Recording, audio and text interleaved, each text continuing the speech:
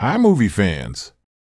In this synopsis, we will be taking a look at the 1979 Japanese cult hit, The Man Who Stole the Sun. This movie can be found on the web at archive.org. Let us know in the comments what you think of this one. As always, likes and subs are greatly appreciated. Let's go! The film starts with an atomic explosion and the image of the rising sun. We see a man named Makoto Kido, who is spying on a nuclear power plant. On this particular day, Makoto is enjoying his regular commute to the Tokyo school where he is a teacher. When he arrives at the school late, the students call him lazy. His nickname is Mr. Bubblegum because he chews and smells of bubblegum all the time. Makoto teaches class 3 physics and they are currently learning about energy and power. He enjoys break time but seems preoccupied during lessons. After work he goes back to his apartment, which is filled with scientific equipment. He lives alone but shares his space with a cat.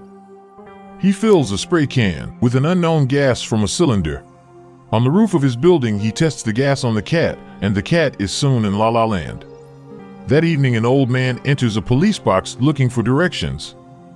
As the policeman is helping him, he starts spraying him with what he says is fly spray, but it is actually Makoto, and he soon gets physical, applying the knockout spray to the policeman. The next day he's taking his class on a field trip to a hot spring. He reads in the newspaper a story about how a policeman had his gun stolen and that sleeping gas may have been used. Once they are back in Tokyo, they stop at Edo Castle. Makoto is asleep when the students get back on the bus and make fun of him for always sleeping. When the last student gets on board, a crazy man with a machine gun gets on as well. When the bus driver confronts him, he starts firing his machine gun. Makoto tries to tackle him, but he fires his machine gun again and pulls out a grenade saying, "I will kill everyone." He hijacks the bus and tells them to drive to the Imperial Palace because he wants to speak to the Emperor about getting his son back. The guards close the gates as the bus approaches, but he fires his machine gun through the window and throws a grenade at the watch house. There is now a standoff and Inspector Yamashita is in charge of negotiations. Yamashita asks him what his demands are and is told the sniper team has arrived. Makoto exits the bus waving a white flag and joins the police. He tells Yamashita that he wants to see the Emperor. Yamashita discusses his plan with the sniper team, which is basically, shoot when I shout fire. Yamashita is going to go to the bus and Makoto says he's going to go with him as they are his students. Yamashita tells the gunman that the Emperor is prepared to see him, but first, he must release some hostages. Most of the students get to safety while the gunman surrounds himself with hostages and exits the bus. As soon as Yamashita gets the chance, he grabs the gunman's machine gun and tells the snipers to fire, which they do. They bundle the injured gunman into an ambulance while Makoto lights the wrong end of a cigarette. Next day at school, the students have new respectful bubblegum despite him looking half asleep the whole time. At home, Makoto has a newspaper clipping detailing his 8-hour ordeal. Inspector Yamashita is a hero, and Makoto is said to have made a valiant effort. Makoto asks his students about atomic power and lists some milestones in its history and of course the Hiroshima and Nagasaki bombings. In between headbutting his heavy bag, he makes a remote control explosive device, spends time spying on the local nuclear power station, and makes a voice changer. We hear a voice say, anyone can make an atomic bomb as long as they can get a hold of plutonium-239, as he is drawing on a map of the power station. He plays around with the gun he stole from the policeman and trains while smoking. One night Makoto breaks into the nuclear plant, swimming in and cutting the wire. In the plutonium storage area, he steals a containment pod before having to fight off the personnel with a pistol and a flamethrower. He then sets off the remote control bomb on a transformer and escapes along the beach. He is explaining this to his students and tells them, of course, the security apparatus at Tōkai Nuclear Power Plant is unbelievably strict, so don't get any ideas. In the morning it is all over the news and they are speculating who stole the fissile material. Was it a group or a lone wolf? A radio DJ called Zero Sawai is also speculating who stole the plutonium and is joking about it on her show. Makoto visits Akihabara to pick up some electrical supplies. He also collects other supplies to convert his apartment into a mini laboratory. Once he is ready, he opens the containment vessel and uses a Geiger counter to measure the radiation. The plutonium is held in suspension in a purple liquid. He decants the liquid into beakers and then adds a chemical to start the separation process. Once separated, he then filters the plutonium and places it in his oven before watching some baseball. However, unknown to him, some smoke is leaking from the oven. He gets annoyed when the gang goes off the air just as it's getting good. The door of the oven blows open and a fire starts inside. The Geiger counter starts crackling and Makoto rushes to extinguish the fire. Once under control, he goes back to preparing chemicals. At school, he is teaching his class the steps to make an atomic bomb. One of the children asks if making an A-bomb is going to be on the entrance exam. He goes back to being completely absorbed writing about atomic weapons on the chalkboard while the children just do what they want. Makoto borrows some money from a loan shark type of service and purchases a furnace that he uses to melt the plutonium.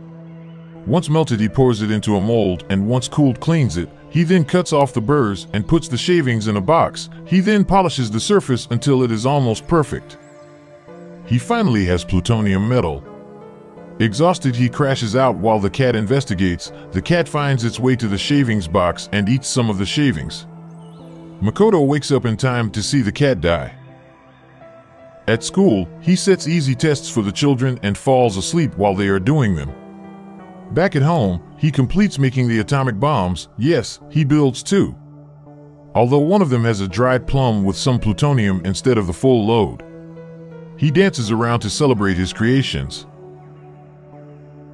Makoto dresses up as a pregnant woman and sneaks a bomb into the Diet Building, which is the Japanese seat of government. Once he has planted the bomb, he calls the police to let them know where it is and then escapes the building just as the police show up. The bomb is being inspected at the National Police Agency. Dr. Ishikawa is saying that this is the real thing, and with a full load of plutonium it would be a formidable bomb. Inspector Yamashita arrived at the building as the bomber specifically requested him as a point of contact. Meanwhile, Makoto has booked a hotel room where he can spy on them and has moved in. Makoto is ready and phones them, knowing that they can trace his call in 1 minute and 50 seconds. Makoto says that he wants to make a demand, but it isn't that big of a deal. He wants the baseball to be televised until the end rather than cut off early. If they don't do this, he will blow up the ballpark.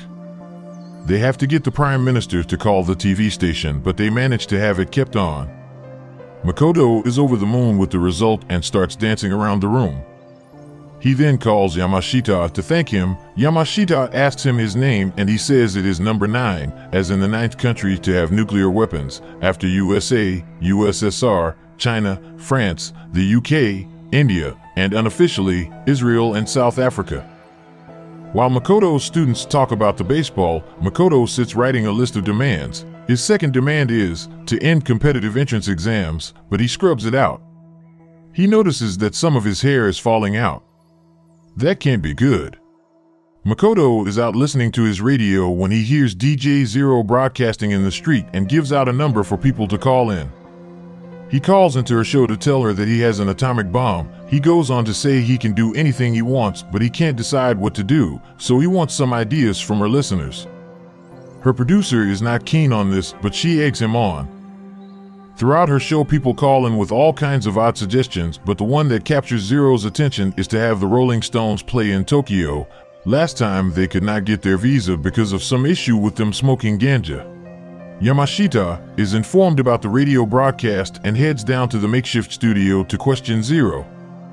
They tried to put a trace on the line, but the show has already finished, so he asked Zero to contact him if number 9 phones before the next show on Saturday. Zero works out from his business card that this is not a prank caller and somebody actually has a bomb.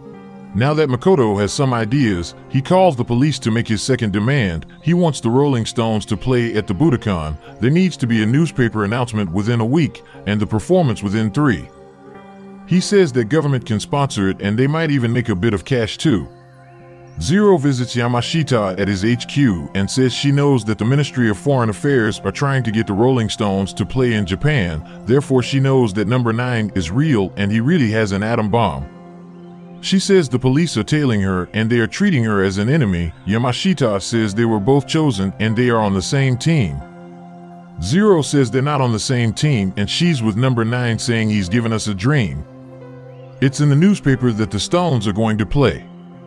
The radio is abuzz with call-ins talking about the situation. Eventually, number 9 calls the station saying that the government listens to what he says and then hangs up. Zero sees Makoto in the crowd again and decides to follow him during a break. He stops her and asks her why she is following him, and she explains she is off the radio. They sit down in a coffee house to have a drink, but Makoto does not say much and leaves. She keeps following him until he ends up on a jetty. They make small talk and kiss each other, but he lifts her up and throws her into the water. She calls him an asshole multiple times and he leaves. This guy's got some game. Zero is now with Yamashita doing an identikit reconstruction of number 9's face, so I guess she told them she met with number 9. Okay, maybe throwing her in wasn't such a great idea, champ. As she is viewing the faces, one looks like Makoto, but she gets them to quickly move on before Yamashita, who knows what Makoto looks like, sees it. She also has some of Makoto's hair that has fallen out, hidden away. Zero goes to the library to read up on radiation poisoning and learns that the symptoms of the middle stages are hair loss and tooth loss, followed by death in the later stages. Makoto gets confronted by his neighbor asking if he is going to get married because there was a private detective asking after him. After school, Makoto senses that someone is following him, so he decides to run from them, but just when he thinks he has lost them, the man walks up to him and asks why he is running from him.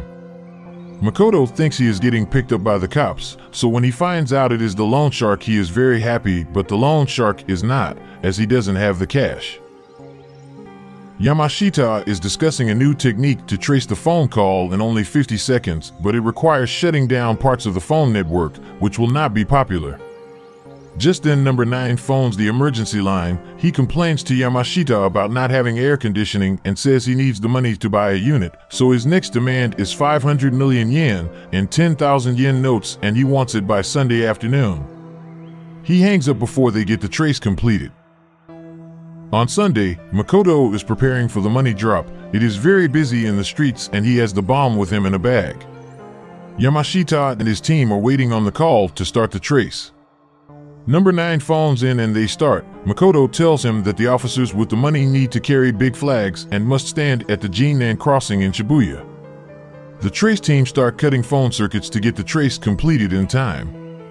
Makoto tells Yamashita to wait in Cafe Neru to wait for his next call and hangs up before the trace is finished. Makoto watches from a building top as they all get in position, then calls Yamashita. Makoto starts giving orders for the bag carriers to run down the street and then head to the Yamano building roof, but is concerned about the helicopters and says they must go or it is off. The trace team completes the trace and now know he is on the roof of the Tokyo department store and call it in, but at the same time Makoto notices the phones around him are cut off and he suspects they know where he is, so he flees the area just in time to see the police arrive. The police seal the building and Makoto is trapped. He goes to the restroom to fix his disguise and notices his gums are bleeding. He goes into a stall and is about to shoot himself, but thinks better of it. He phones Yamashita to say that the bomb is under a table in the cafe and it is set to detonate in 13 minutes and 20 seconds. If they let him leave the building, he will tell them which wire to cut to disarm it. He tells them to throw the ransom money from the roof into the crowd and then release the blockade, which they do and cause mass chaos in the street. After he escapes, he phones Yamashita and tells him they can cut any wire to disable it. Yamashita knows that he has heard 9's voice before but is not sure where. Just as Makoto is watching them take the bomb away, Zero taps him on the shoulder and says, "Ah, I have found you, Mr. A-Bomb." Later, Zero is with 9 and tells him she knows where the bomb is being kept. Makoto steals a car for them to use. The bomb is being kept at police headquarters until it can be dismantled in the morning when they have the equipment. Somehow Makoto jumps through the 4th floor window, fires off a couple of rounds, rolls on the floor, shoots the lock off, and steals the bomb back, then jumps out of the window again, all without getting caught or shot. Mad skills. Just as Makoto gets in the car and drives off with the bomb, Yamashita shows up and gives chase.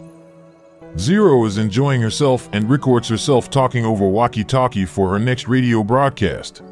As the chase progresses, Zero calls in the radio station helicopter to film them as they are chased by more and more police cars. Zero is standing up out of the sunroof talking away into the walkie-talkie. As they are driving, a truck pulls in front of them, blocking the roadway. They hit a ramp flying over it, whereas Yamashita goes under it, losing his roof, and the rest of the police are stuck. Makoto comes to the end of the road and has to turn back. He decides to play chicken with Yamashita, who eventually crashes, causing his car to catch fire and explode. Makoto and Zero are safe now, and the helicopter decides to get some more film of the police. They hang out and chat for a while until the helicopter comes back. They go to meet it, but as they drive they see Yamashita hanging off it. He shoots at them, hitting the car, which causes Makoto to roll it. Then Yamashita, the crazy mofo, jumps from the helicopter and somehow not only survives, but is crawling after Makoto like some kind of Japanese Terminator. Zero is injured and dies in Makoto's arms, telling him to live long. Makoto puts on the mask and escapes from Yamashita while being shot at. It's the day of the Rolling Stones concert and the police are there staking it out. Yamashita is also there and surprised when he sees Makoto. Makoto says that he has a spare ticket, saying the girl he was going to go with had an accident with a helicopter. Yamashita sees that he has a gun on him and lets Makoto lead him to the roof of the building. He disarms and has Yamashita handcuff himself. Yamashita says the Rolling Stones are not coming and it was a ruse to catch him. After a while, Yamashita attacks Makoto and gets shot multiple times. Makoto thinks he's dead, but no. Yamashita throws his arms over Makoto's head and drags him to the edge of the building and jumps off with him, saying, "It's time to go, number 9. As they are falling, the most miraculous thing happens. Yamashita's hands slip over Makoto's head and Makoto lands on a thin wire that he is somehow able to hold onto. When it breaks, he swings into the branches of a tree that break his fall. A crowd gathers around the now possibly dead Yamashita, where Makoto finds the atomic bomb hanging on the branches of a nearby tree. We start hearing the tick-tock of the bomb's timer. Then Makoto takes his last leisurely stroll in Tokyo. We hope you have enjoyed this synopsis and are now interested in tracking down the man who stole the sun. It's an odd one that is uneven in its delivery, but if it's not taken too seriously, it can be a fun watch, especially if you are interested in making an atom bomb. Thanks for joining us. Until next time, peace out.